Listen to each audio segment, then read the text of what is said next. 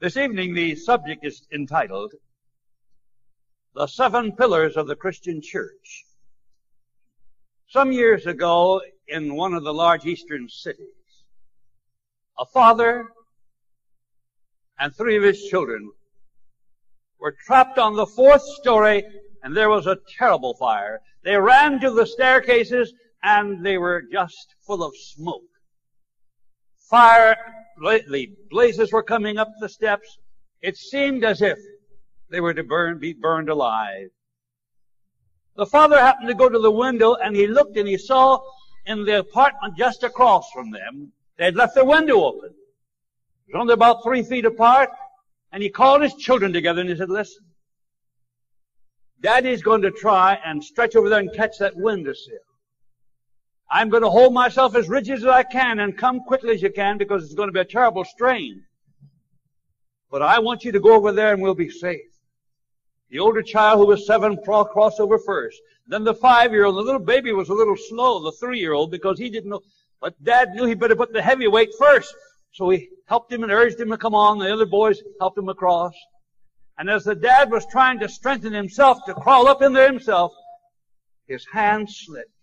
He fell to the pavement below and was picked up dead. Friends, Jesus Christ made a bridge of salvation for you and for me by giving His life for the children of men. Do you know, brother, sister, the Bible makes it very plain that the plan of salvation is placed upon 7 pillars. 7 denotes completeness or perfection. The 7 last plagues, the 7 seals, the 7 is a complete, perfect number in the Word of God. And God has made it so vividly and so beautifully illustrated the plan of salvation and what He did for your salvation and mine. After man had sinned, there was no hope unless there was a Savior.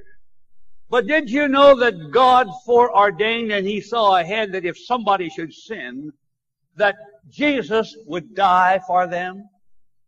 Did you know that? You've never read that in the Bible, have you? Well, I had better give you some Bible on that. For as much as ye know that ye were not redeemed with corruptible things as silver and gold from your vain conversation, but with the precious blood of Christ as of a lamb without blemish, who verily was foreordained before the foundation of the world. Well, it was made manifest in these last times for you. Hey, that's a whale of a passage, isn't it? You folk didn't think it will come through on that one, did you? You see, he's out here on a limb tonight. But don't you worry, God has an answer for these things. So God wasn't caught without a plan. And in case man should die, He promised beforehand that He would give him eternal life if he would accept Christ. You want Bible for that, don't you? It says, in hope of eternal life, which God that cannot lie promised before the world began. Say, that's another whale of a text, isn't it? So remember, God wasn't caught off guard. Known unto God are all His works from the beginning of the world. Now maybe I better that last one was Acts 15:18. The other one was Titus 1 verse 2, and the other one was 1 Peter 1:18-20. Now you've caught up with me. I just gave them in reverse. Do you have it now? Listen. In order to save you and me, Jesus Christ had to become man. Only a God-man could save you and me. And in theology, what do we call that? Incarnation. We mean Jesus Christ entering into human flesh. So when you hear people talking about the incarnation, we're talking about God becoming man. A God-man. The only type of birth, the only birth of this type that has ever existed in this world.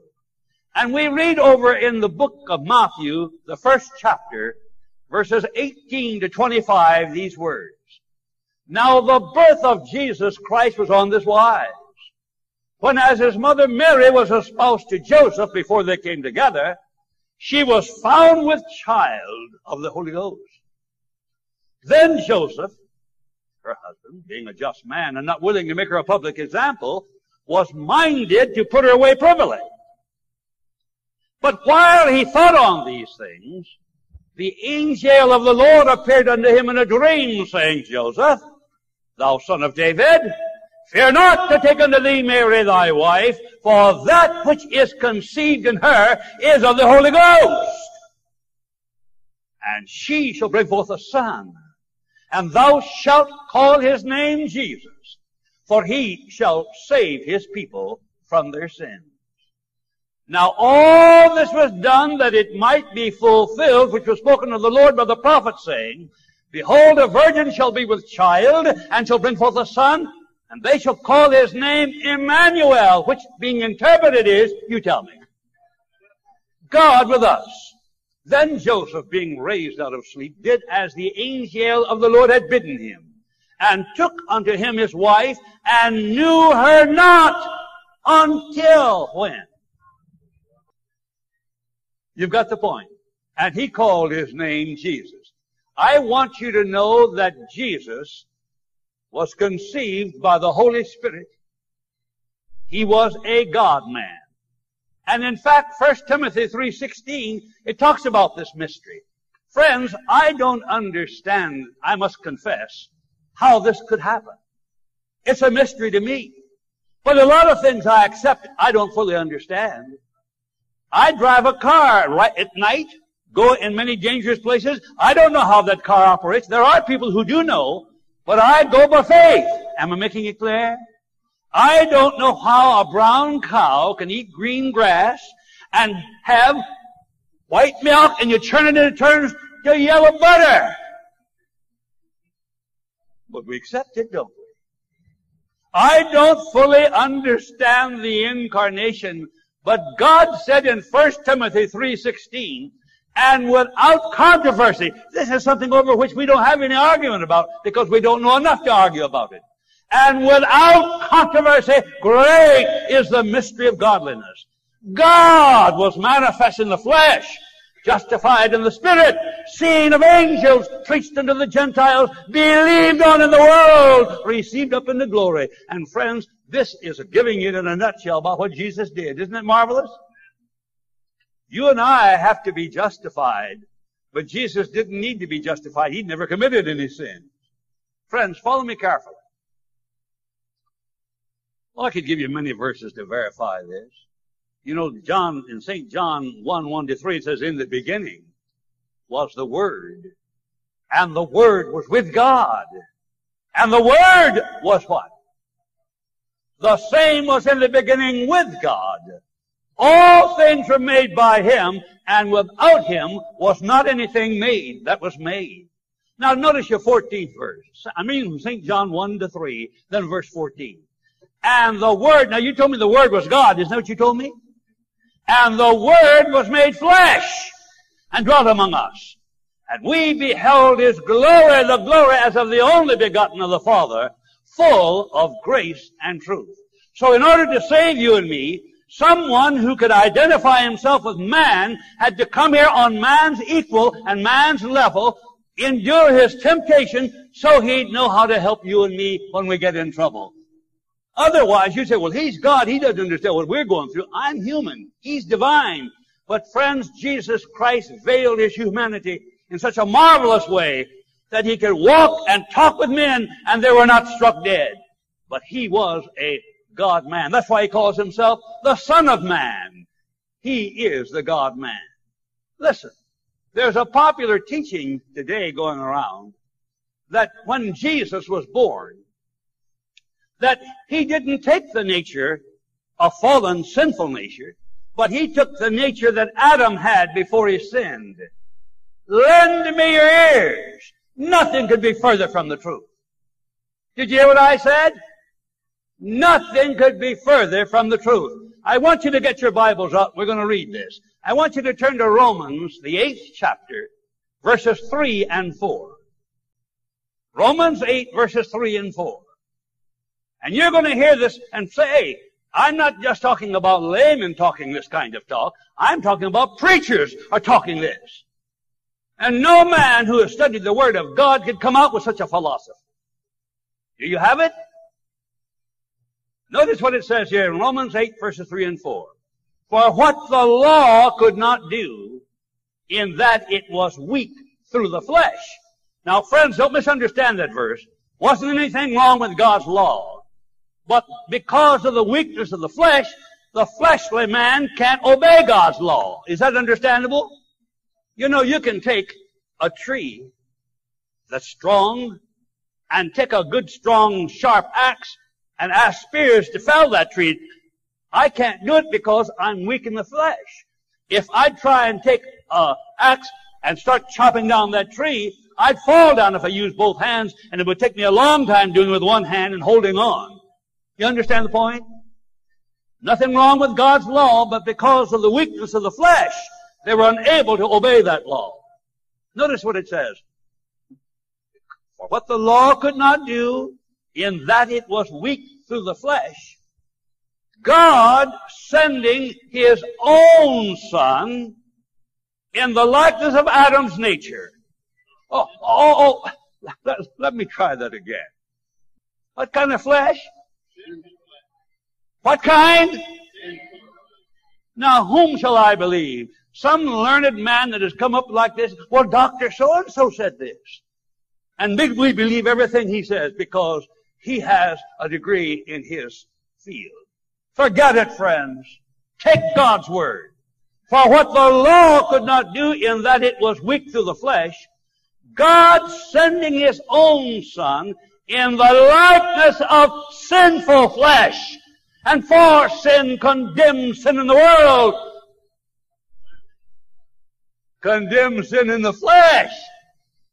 In other words, He conquered sin in the flesh, that the righteousness, the right doing of the law might be fulfilled by us. What did you say? We can't do it, brother, sister. Not by us, but in us. The Holy Spirit has to be in our lives and enable us to live in harmony with that holy law.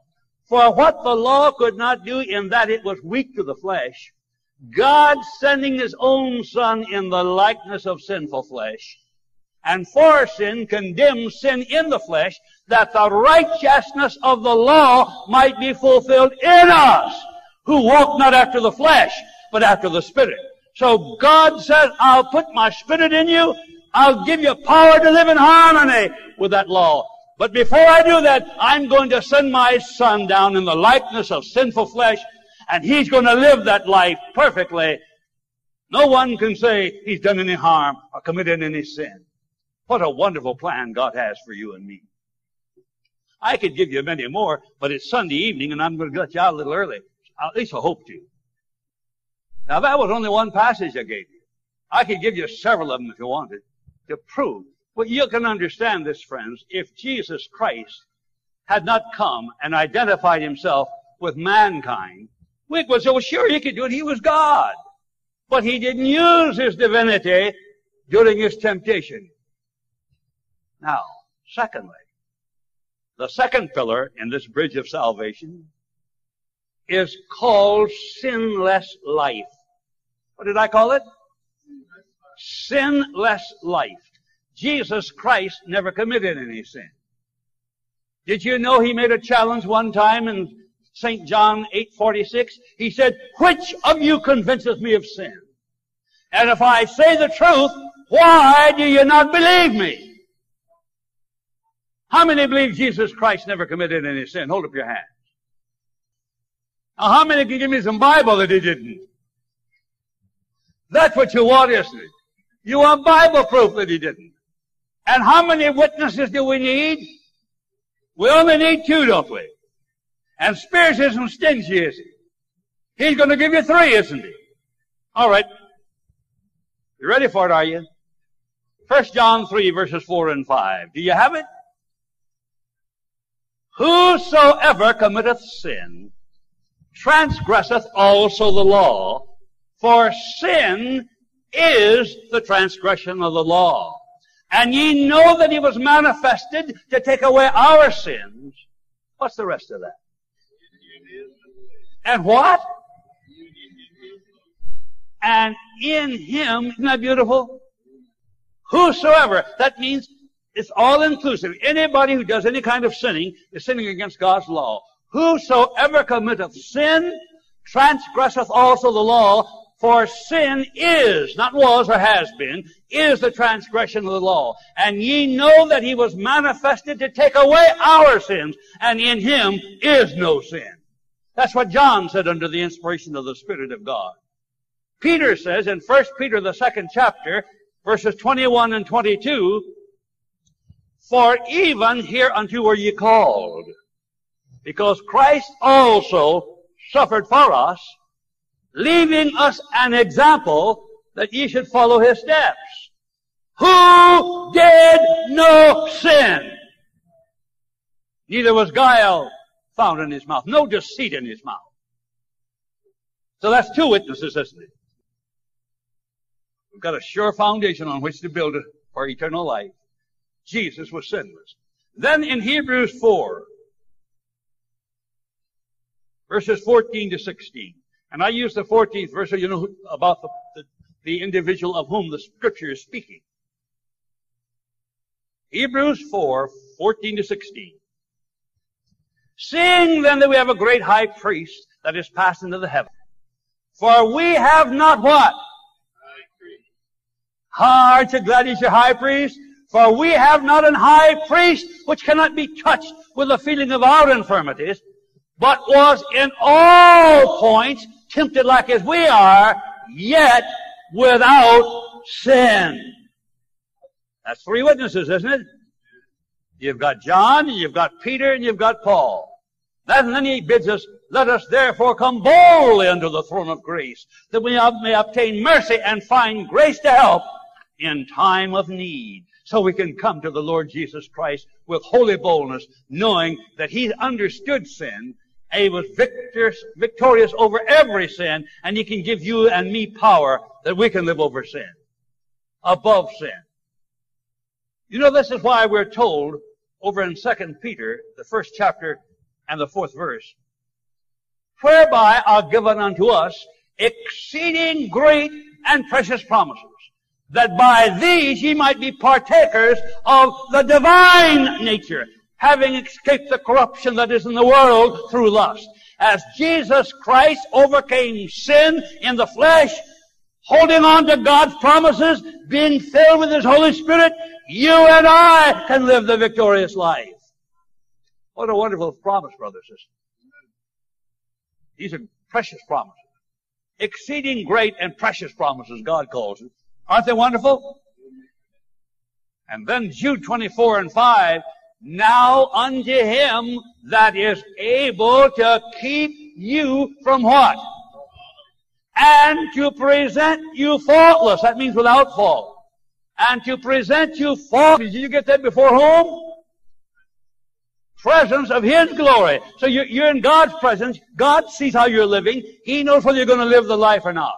Now unto him that is able to do exceeding abundantly above all that we ask or think, according to the power that worketh in us. Marvelous what he can do for us. But somebody says, Spears, if Jesus Christ came here and was born as a Savior, why then did he have to die? Why? Well, I'll give you the three reasons from the Word of God. In 1 John 3:4 we read, whosoever committeth sin transgresseth also the law, for sin is the transgression of the law. Now, which law is he talking about? The transgression of which is sin. Where is that found in the Bible that it's the Ten Commandments when he's talked about whosoever committeth sin transgresseth also the law, for sin is the transgression of the law? Where is that in the Bible? Now, if I hadn't given you this, I wouldn't be so hard on you. But I've given you this before, and I'm not a very good teacher. Either I didn't make it plain, but I'm going to make it plain again. I want you to know that the Bible is clear on this. I'm reading from Romans 7:7. This is how those places. And the Holy Spirit will help you when you begin studying the Word. You have it? What shall we say then? Is the law sin? God forbid. Nay, I had not known sin but by the law. For I had not known lust, except the law had said, thou shalt not covet. Now what law says thou shalt not covet? That's right, that is the 10th commandment of the Decalogue, isn't it? Yes, friends. I'm glad you're with me now. So, the law of God had been broken, and it's talking about the 10 commandments. And whenever any sin a man commits, he's violating one of those commandments. You can trace any sin back to that. Let me tell you something, brother, sister. And Romans 6:23 tells you why Jesus had to come and die. I'm opening this up from the Scriptures. Because you know the Bible says that He shall save His people from their sins. And the word Jesus means Savior. So if He was a Savior when He was born, why did He have to die? Pretty good question, all right. But here's the reason. For the wages of sin is what? Now, the law of God demands the life of the violator of the 10 commandments. Whenever a man breaks the law of God, either he has to die or someone had to be his substitute. You and I would have died, but Jesus Christ, even Adam and Eve would have died. But God had a plan and He had the promise, and I will make enmity between thee and the woman and between thy seed and her seed. This plan, and that He was going to die for human beings. Adam and Eve would have died there instantaneously. But God had a plan. So, as a result, they had an opportunity to repent of their sins and make peace with God. But follow me carefully, friends. Jesus died in your stead to keep you from dying. So the wages of sin is death.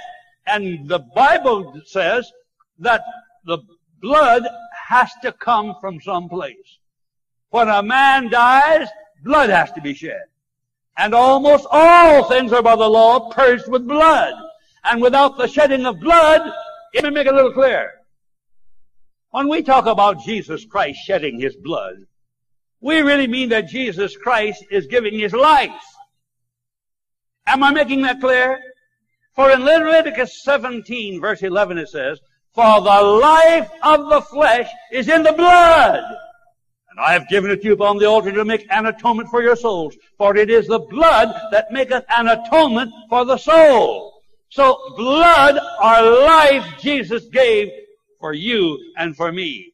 And that's why though He came here as a Savior, He had to die or we would have had to die. As John calls it, He is the propitiation. He is our atoning sacrifice. That's what that means. Am I making it plain? Well, what shall I more say? Then after Jesus Christ lived a sinless life, He had to die. So you put on a crucifixion. You have it? Crucifixion. Was Christ crucified? When? Some people will tell you He was crucified on a Wednesday, was He? I just want to be sure you know. Paul said, God forbid that I should glory save in the cross of our Lord Jesus Christ, by whom the world is crucified unto me, and I unto the world. Galatians 6:14. Friends, Jesus Christ died upon the cross for you, and for me. But you know, for every truth in God's Word, the devil has a counterfeit. You didn't hear what I said. The devil has a counterfeit. Do you know once a year there is a special occasion set aside, practically by all churches, to commemorate His crucifixion or His death? Can you tell me when that is? When? No, that doesn't commemorate His death, does it, dear folk? Well, what did you say? Say it loudly. Good Friday. Yes, yes. Now, let me ask you, wonder where the preachers are getting this Good Friday business from. And you know they go to church from 12 until 3. Don't you know that Jesus Christ hung on the cross 6 hours, not 3? You want Bible for that, don't you? All right, turn to Mark 15:25. And it was the 3rd hour, and they crucified Him. That was 9 o'clock in the morning. You see, the Jews counted time differently than we do. Whether it was day or night, the first hour started with 6, so the first hour would be 7, the second 8, the third hour would be 9 o'clock, and so on. Is that understandable? Follow me now. And it was the third hour, and they crucified him. Verse 33. And when the 6th hour was come, there was darkness over the whole land until the 9th hour. And at the 9th hour, what about it? What did he say? Eloi, Eloi, lema sabachthani, and gave up the ghost on verse 37. Now let me help you here, friends. Did you get, it was the 9th hour, then we got the 3rd hour, then the 6th hour, then the 9th hour. Did you get that? How many hours were you hanging there on the cross? 6 hours, not 3. And friends, do you know, you say, oh, spirits, you're getting a little picky now. Do you know what the Great Commission was? Go ye therefore and teach all nations. Matthew 28, 19 and 20 I'm reading. Go ye therefore and teach all nations, baptizing them in the name of the Father, and of the Son, and of the Holy Ghost, teaching them to observe anything your church teaches. Oh, well, let me try it again. Teaching them to observe whatsoever the preachers say. All things whatsoever I have commanded you. And lo, I am with you always, even unto the end of the world. Amen. So the church of the living God is to teach and preach only what God has commanded. Well, spirits, don't you think his death on the cross was important? Well, what's wrong about celebrating Good Friday? Well, there's a lot of figures and things. Well, we're doing it for this and we're doing it. But God didn't let it go by unnoticed. We have to do it the Jesus way. Now you turn to the 11th chapter, 1 Corinthians, verses 23 to 26 inclusive, and we'll find out that God didn't overlook this, and He's told us what to do. You know, all the Lord asked, and He says in Luke 6:46, and why call ye me Lord, Lord, and do not the things which I say? Well, do what God asks you to do, not what somebody else is telling you to do. Do you have it? That which also I delivered unto you, that the Lord Jesus, the same night in which He was betrayed, took bread. And when He had given thanks, He brake it and said, take, eat. This is my body which is broken for you. What does that say? What? This do in remembrance of me. After the same manner also He took the cup, when He had supped, saying, this cup is the New Testament in my blood. This do ye as oft as ye drink it in remembrance of me. For as often as ye do what? And drink this cup, you do show that I died on Good Friday. What does that say? For as often as ye eat this bread and drink this cup, ye do show the Lord's death till He come. Is that understandable? So the Lord's Supper is a memorial of the crucifixion of Christ and not Good Friday. No wonder God says in Colossians 2:8, beware lest any man spoil you through philosophy and vain deceit, after the tradition of men, after the rudiments of the world, and not after Christ. So we better be careful what we're doing. Am I making it plain? Well, what shall I more say? But after Jesus Christ died, He had to rise. Otherwise, you couldn't be saved. And if Christ be not raised, then is your faith vain, and you're dead in your sins. Did you know that? 1 Corinthians 15:17. Was Jesus Christ resurrected? Could you give me a Bible verse that says it? You know, it reminds me of a minister preaching over in India, eastern India. And after he got through presenting his message, a Muslim who was a follower of Muhammad came up and he said, you know, we've got something better in our religion than you folk have, who call yourself Protestants and follower of the Christ, the Messiah. The minister said, well, please tell me, what is that? He said, well, now, you know, when we go to our holy city, Mecca, we find the tomb of Muhammad there. And you know, of course, Muhammad was the Arabian prophet. But they say, when we go there, we find his tomb, we find his coffin. When you folk go to your sacred city, Jerusalem, you don't find anything. His coffin isn't there. And the man said, yes, that's just the difference. We serve a living Christ, and you serve a dead one. Revelation 1:18. These are the words of Jesus. Do you have it? I am he that liveth and was dead. I died, yes, and was dead. I am he that liveth and was dead, and behold, I am alive forevermore. Amen. And have the keys of hell and of death. Yes, your Savior and my Savior was resurrected. He holds the keys. He holds the keys to the grave. That's hell, you see, Hades. And he holds the keys to death. Thank God he's going to destroy death. The last enemy that shall be destroyed is death. 1 Corinthians 15:26. And death and hell were cast into the lake of fire.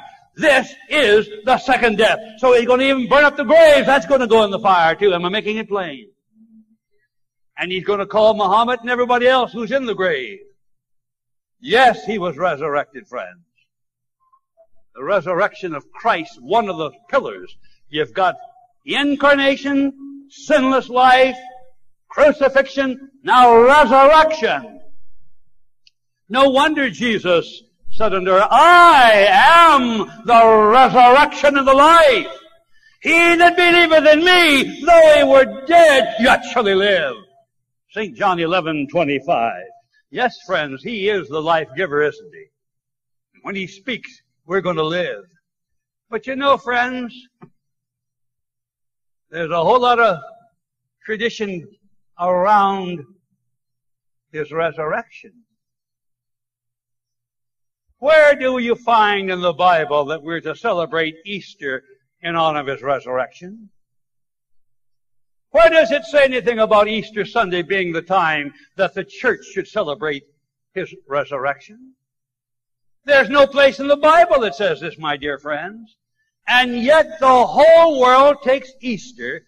And by the way, this is Eostri from the old Anglo-Saxon moon goddess.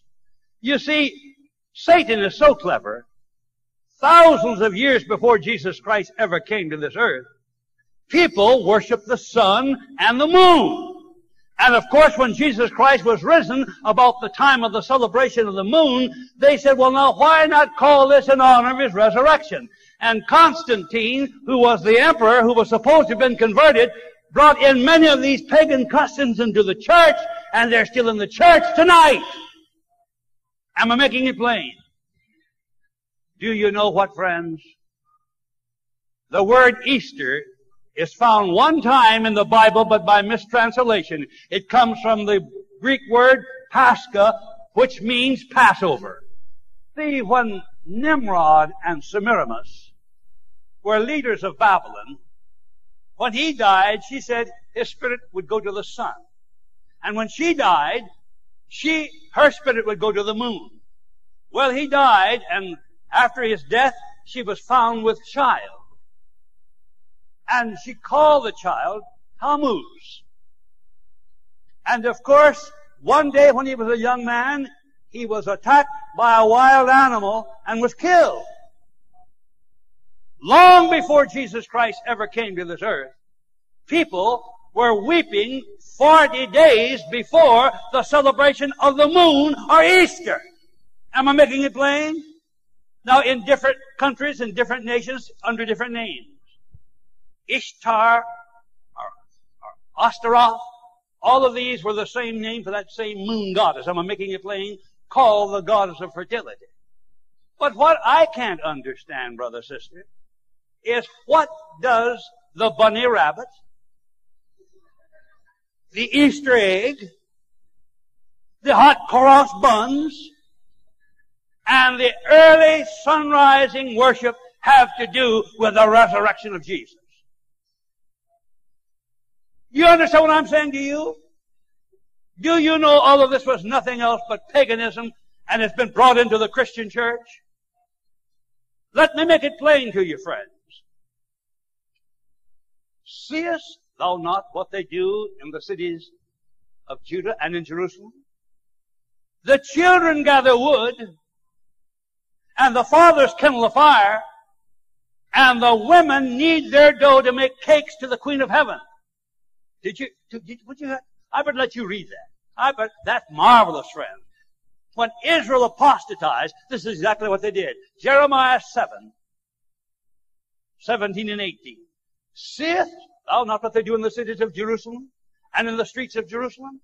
The children gather wood and the fathers kindle fire, and the women knead their dough to make cakes to the Queen of Heaven. Did you get that? To whom? And the Queen of Heaven was a moon goddess. What's the rest of your verse? And to pour out drinkings unto whom? Unto other gods. And what did it do about the Heavenly Father? What did he think about it? It provoked him to anger, didn't it? Am I making it plain? Now remember, God doesn't want the false and the true combined. Did you hear what I said? And when we follow these pagan customs, and these pagan customs in the church, God is displeased. He said therefore to me, Hast thou seen this, O Son of Man? Turn thee yet again, and thou shalt see greater abominations than these. And he brought me to the door of the house of the Lord, which was toward the north, and behold, there sat women weeping for Tammuz. Ezekiel 8, verses 13 and 14. You see, back there in those days when Israel had apostatized, they were doing the same thing that the heathen was doing. And the ladies cut off their hair and presented them in locks and braids to Tammuz, who was killed by this wild animal. And they wept, and many, many abominable things went on during those 40 days of weeping for Tammuz. Am I making it plain? If you don't believe it, you read your history about it. This is your 40 days of Lent that you have before celebrating Easter, and you don't know it. Am I making it plain? Then, friends, let me go a little further. Do you know when Mary Magdalene went to the sepulchre, and do you know when Jesus was risen? Do you think it was at sunrise? Nay, verily. The first day of the week cometh Mary Magdalene early, when it was yet dark, unto the sepulchre, and seeth the stone taken away from the sepulchre. St. John 20, verse 1. I want you to read that. I want to just show you how we're just following custom and not Bible. You have it? St. John 20, verse 1. Let's read it together. The first day of the week cometh Mary Magdalene early, when it was yet dark. I couldn't hardly hear you, but it's all right. I suppose you read it all right. But let me tell you something, friends. This was dark, and the stone had already been rolled away. Jesus was risen. Am I making it plain? Why, then, do we have these Easter sunrise services? You're following the old pagan custom. Then said unto me, Hast thou seen this, O Son of Man? Turn thee yet again, and thou shalt see greater abominations than these. And he brought me into the inner court of the Lord's house, and behold, at the door of the temple of the Lord, there were 25 men with their backs toward the temple of the Lord, and their faces toward the east. They did this back there in Ezekiel's time, worshiping the sun. And friends, we're carrying it on today, saying, well, we're going to have an early sunrise. We're honoring the resurrection of Jesus. They were doing this back there, honoring Semiramis, the moon goddess, back in Babylon. Am I making it plain? This is the carryover again. And of course you have the rabbit, and whether you know this or not, the moon goddess was known as being the goddess of fertility. And that's why you have your bunny rabbit and your eggs, symbols of fertility. Am I making it plain? And if you'd go to your library and read up on some of this, you'd see all the wickedness and all the fornication was going along with all of this celebration with paganism. We've brought that into the church and we think, Happy Easter! Well, what shall I more say?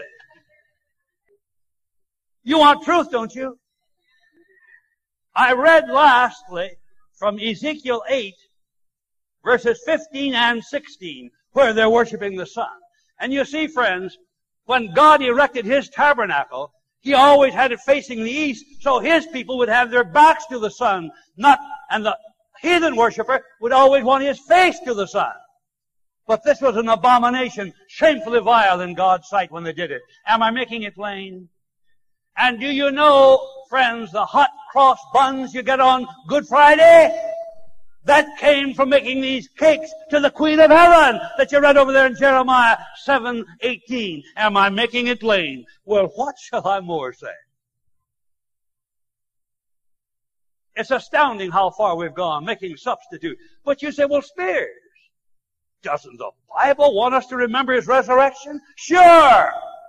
But not by eating. Not by putting on a new hat and a new coat and a new suit. That isn't God's plan. That's the devil's plan. Now what is God's plan? Do you have your Bibles? Turn to Romans 6. The 6th chapter of Romans. Verses 3 to 6. Romans 6 verses 3 to 6. He didn't let His resurrection go by unnoticed, but we're to do it His way. Teaching them to observe all things whatsoever I have commanded you. You have it? Let's read it. Know ye not that so many of us as were baptized into Jesus Christ were baptized into His death? Therefore we are buried with Him by baptism into death, that like as Christ was raised up from the dead by the glory of the Father, even so we also should walk in newness of life. For if we have been planted together in the likeness of His death, we shall be also in the likeness of, you tell me. Read on. Knowing this, that the old man is what?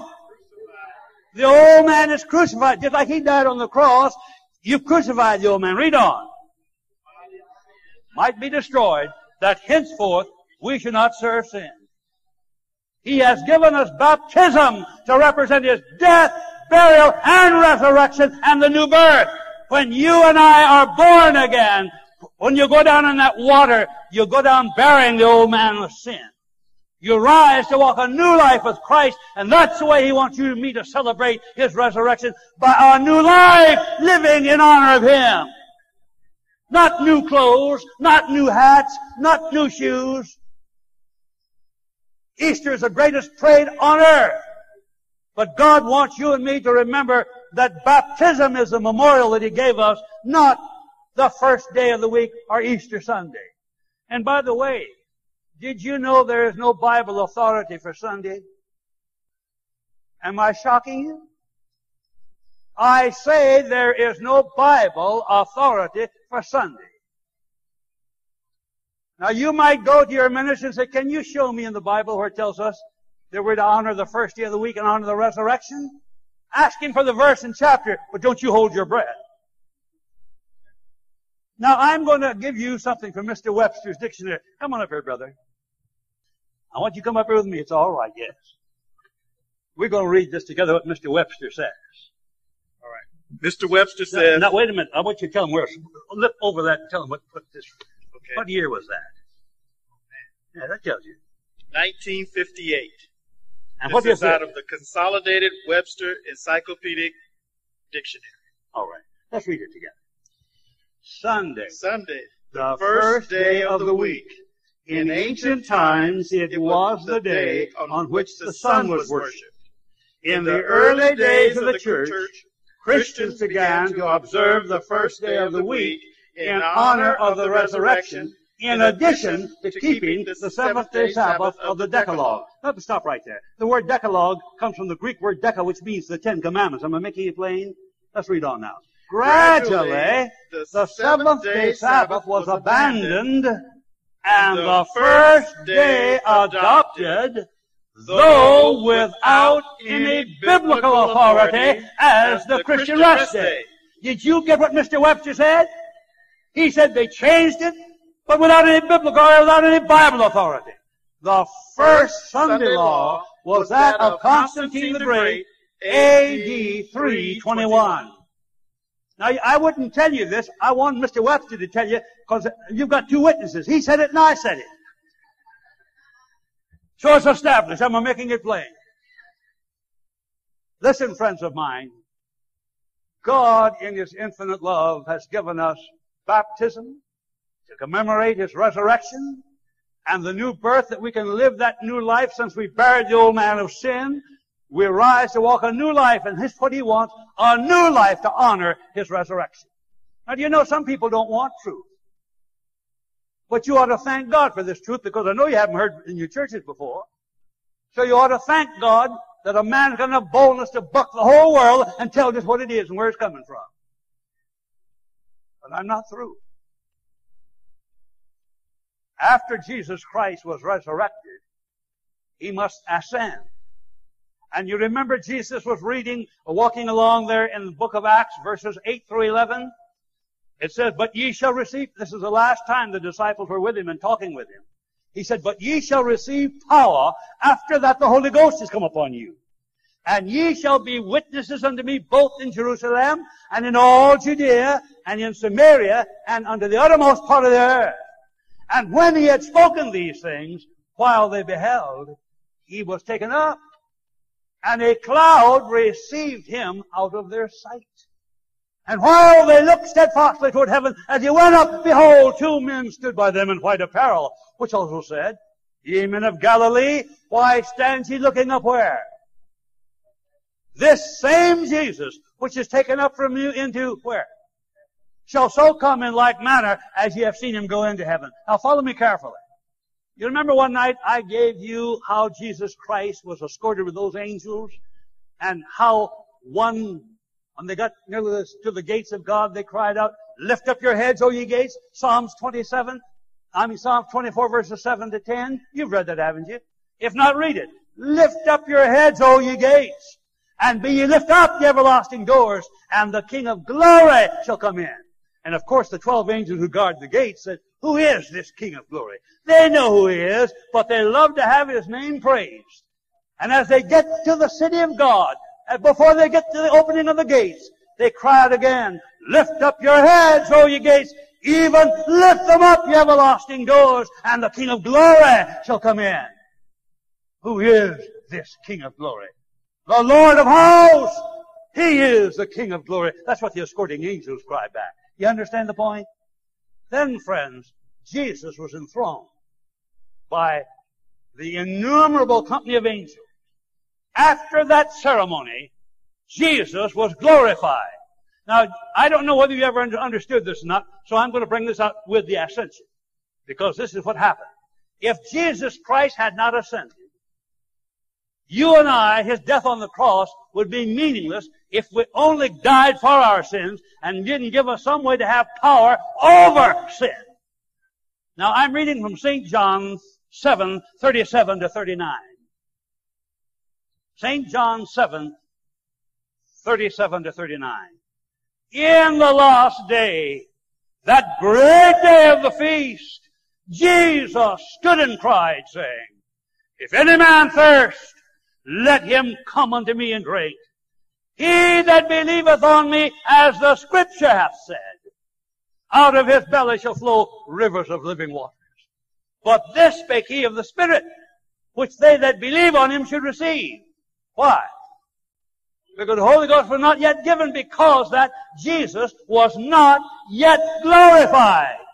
Jesus was glorified when He started His ministry in the heavenly sanctuary. That was His inauguration. And then, friends, He sent His ambassador, His vicar, and a vicar is a substitute. The Holy Spirit is the vicar of the Son of God, and He sent Him on that day of Pentecost. The day that Jesus began His public ministry, His heavenly ministry, in the heavenly sanctuary, He sent His Holy Spirit down. And you remember it says, and when the day of Pentecost fully come, they were all with one accord in one place. And suddenly there came a sound from heaven as of a rushing mighty wind, and it filled all the house where they were sitting. There appeared unto them cloven tongues like as of fire, and it sat upon each of them. And they were all filled with what? They were all filled with what? And began to speak with other tongues as the Spirit gave them utterance. Some night I'm going to talk on, will all true Christians speak in tongues? But be that as it may, this was the beginning of the work of the Holy Spirit, who is the representative of Jesus Christ on this earth. And He's still here directing and going on. And if you'll let the Spirit of God, He'll guide you into all truth. He'll guide you into all this book. And I'll tell you again, friends, those gates are going to swing open again. They are going to swing open again. I read in Isaiah 26 verse 2, lift up your heads, O ye gates. Is that what it says? No. It says, open ye the gates. See, the other time it said, lift them up. This time, open ye the gates, that the righteous nation which keepeth the truth may enter in. So who is going to get in there? Those that are keeping the truth. What is truth? Would you like a Bible definition for it? John 17:17. Sanctify them through thy truth. Thy word is truth. Psalms 119, verse 142. Thy righteousness is an everlasting righteousness, and thy law is the truth. You can't break this law. You have to obey it if you expect to get in there. Revelation 22:14 says, blessed are they that do His commandments, that they may have right to the tree of life and may enter in through the gates into the city. So if you want to get into those gates and you want them to open again for you and me, we've got to be obedient to the commandments of God. I thought I'd just drop this little bit in on the ascension, because it was at Christ's ascension, after that celebration was over, He started His work as your mediator, your advocate, and your Savior. Am I making it plain? So that was an important pillar, the ascension. The crucifixion wouldn't mean a thing if God didn't give you and me the Spirit to overcome and to resist sin. Did you hear what I said? Just dying for your sins won't help. You've got to have power over your sins. You can't always be, Lord, forgive me. Lord, forgive me. You go back and say, Lord, thank you for helping me overcome my sins. We've got to thank Him for the victory He gives us. And victory is a gift, just like forgiveness is a gift. You can't do it on your own. All God wants you to surrender yourself to Him. And the world is yet to see what God can do with and for and through and in a man who is fully and wholly consecrated to Him. But friends, after His ascension, the sixth pillar is mediation. You know, Jesus Christ is at the right hand of God, and you and I couldn't get a prayer through if we didn't ask it in His name. Did you know that? You want Bible for it? St. John 14:13 and 14. Jesus said, and whatsoever ye shall ask in my name, in whose name? In my name, what did He promise? Did you get that? And whatsoever ye shall ask in my name, that will I do, that the Father may be glorified in the Son. If ye shall ask anything in my name, I will do it. That's why when we pray, we say these blessings or these favors, we ask in the name of Jesus. He told us to do that. Am I making it plain?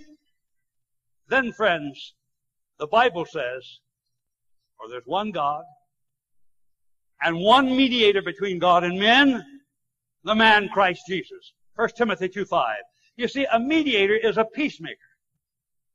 Sin has caused man to be estranged. There is a problem. There's variance between God and man. Is this understandable? And Jesus Christ is the peacemaker. He came, and when you and I pray, friends, we get our prayers through because we're asking it in His name.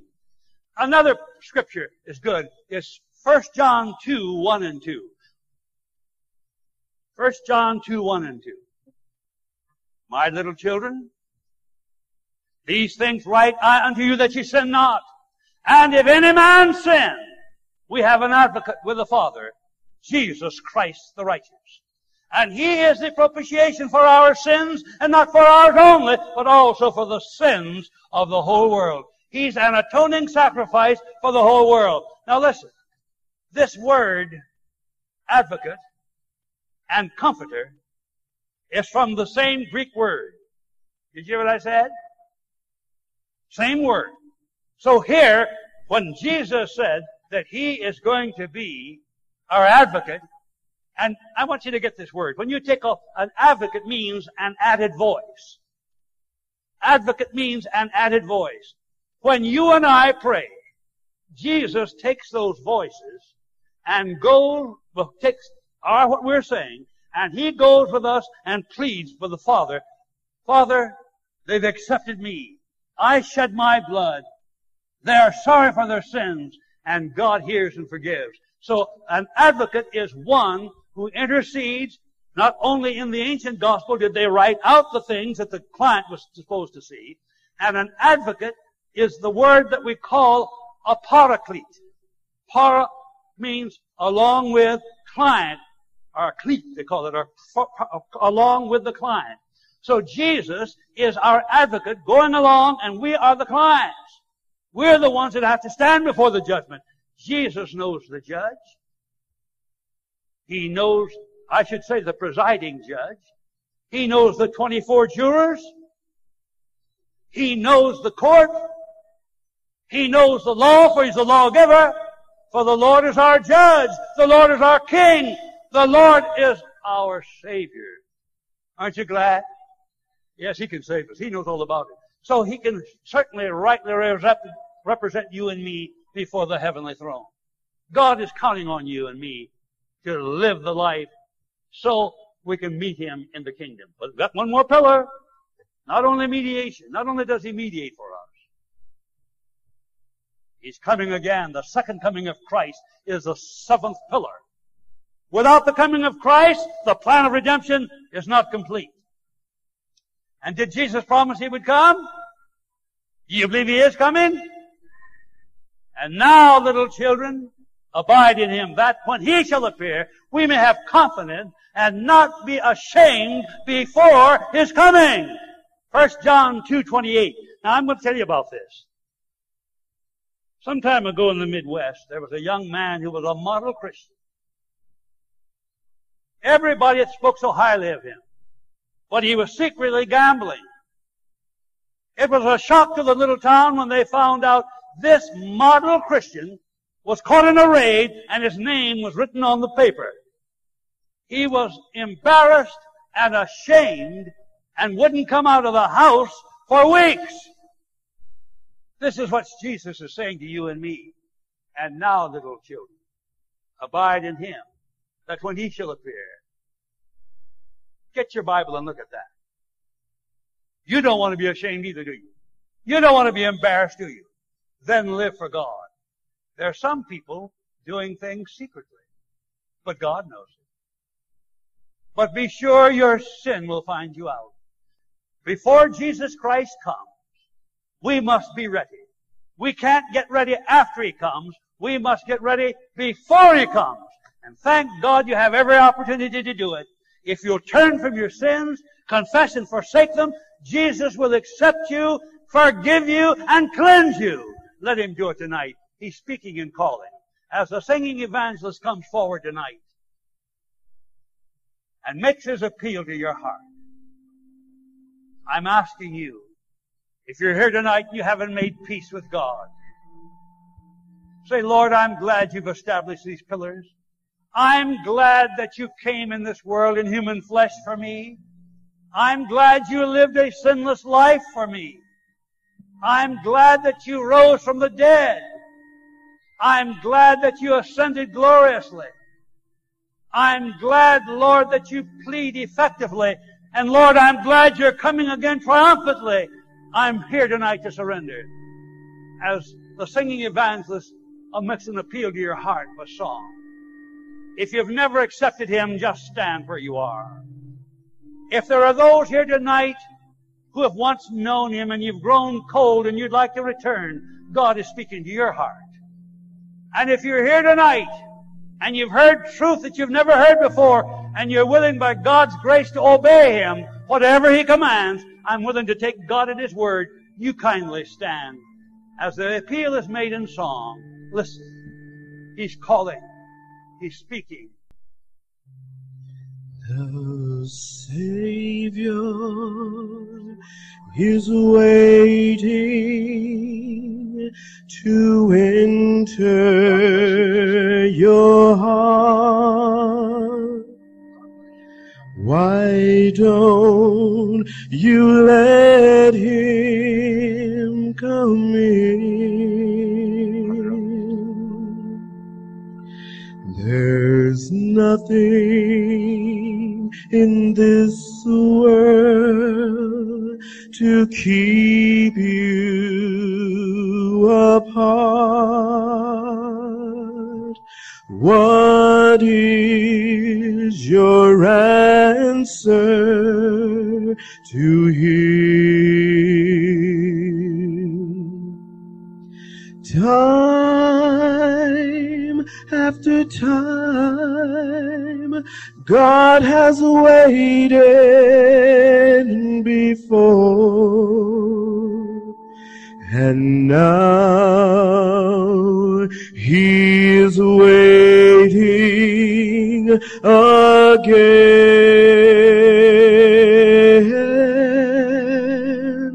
to see if you're willing to open the door. Oh, how He wants to come in. Friends, we're not going to prolong this service. If God has spoken to your heart, make that commitment tonight. He's speaking. He says, behold, I stand at the door and knock.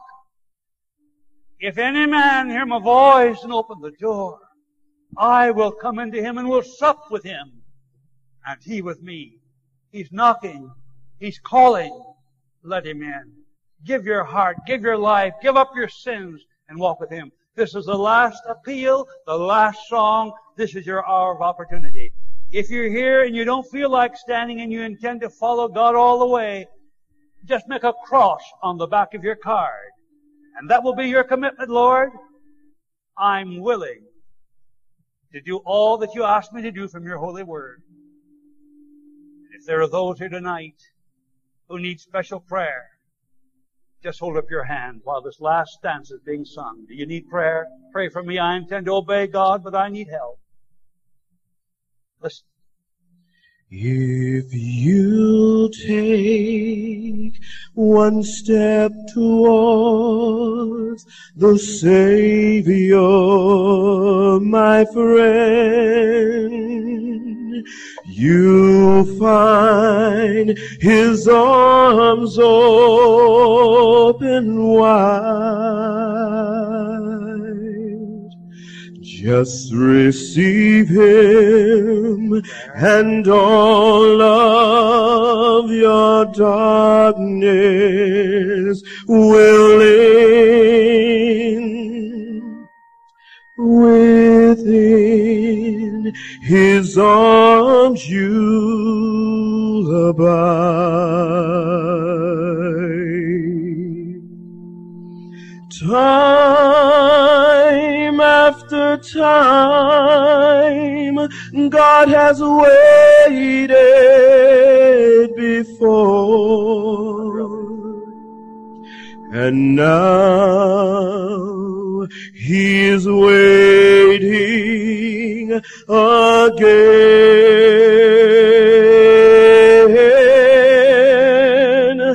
to see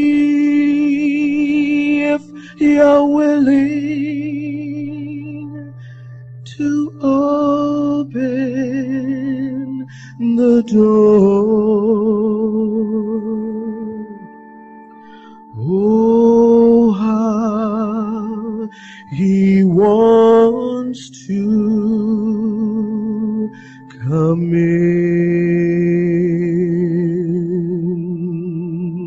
Thank you, beautifully rendered. I'm asking the pastor if he'll come forward. Ask God's blessing upon the one who stood.